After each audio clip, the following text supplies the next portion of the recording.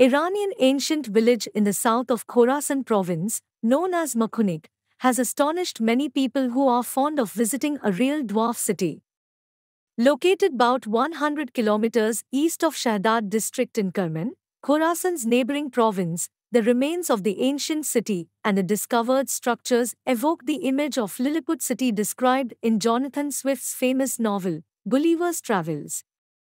According to archaeologists' reports, the ancient town of Makhunik was the land of Aratta civilization, and dwarf humans are also said to have existed since 6000 BCE. There are around 700 people living here now. The village's houses still preserve the elements of Neolithic architecture. The building's color once served as camouflage. It was impossible to spot them from the mountains at a distance. Makhunik village has tiny homes with their strange architecture. If you duck through the narrow alleys of the village, you will see homes with very tiny walls and doors. One may wonder how on earth anyone could live in such tiny homes. Of the roughly 200 stone and clay houses that make up the ancient village, 70 or 80 are exceptionally low, ranging between 1.5 and 2 meters, with the ceilings of some as low as 1.4 meters. The homes have been erected on a hill in a cramped area lower than the earth level. With its floor about 1 meter into the earth, each home has a window as large as a human's palm. The door of each home is too small, and an ordinary man can hardly duck through even after bowing down. Made of stone, wood and clay, the homes were roughly 10 to 14 square meters and consisted of the kandik, a place for storing grain and wheat, a karshak, a clay stove for cooking, and a sleeping space.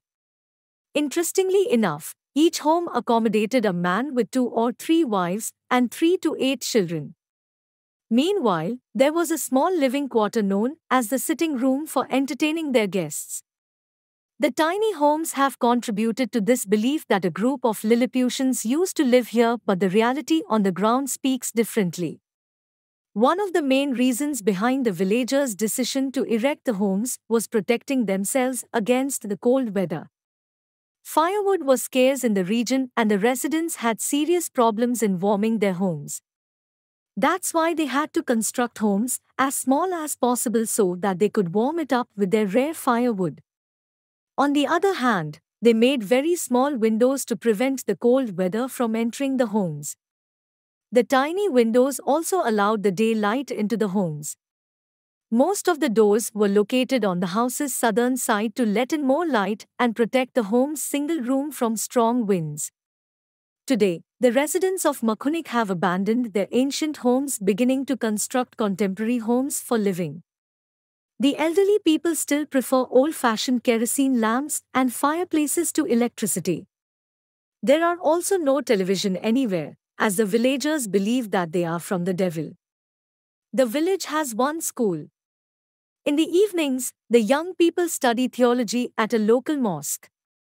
Despite its size and location, there is no rush to leave, and the small population seems to genuinely love their home and is happy to remain there. In 2005, a mummified body measuring 25 centimeters in length was found in the region. The discovery fueled the belief that this remote corner of Iran, which consists of 13 villages, including Makhunik, was once home to an ancient city of dwarfs. Although experts have determined that the mummy was actually a premature baby who died roughly 400 years ago, they contend that previous generations of Makhunik residents were indeed shorter than usual. The research at the area revealed that even in some years ago, the height of people in Makhunik seldom reached at 150 cm, but now they have about normal size. Malnutrition significantly contributed to Makhunik residents' height deficiency. Raising animals was difficult in this dry, desolate region, and turnips, grain, barley, and a date-like fruit called jujube constituted the only farming. Makhunik residents subsisted on simple vegetarian dishes such as kashakbene made from whey and a type of pistachio that is grown in the mountains, and poktik, which is a mixture of dried whey and turnip. Meanwhile, the oldest metal flag in human history was also unearthed in this ancient city. Please like and subscribe our channel for more interesting videos.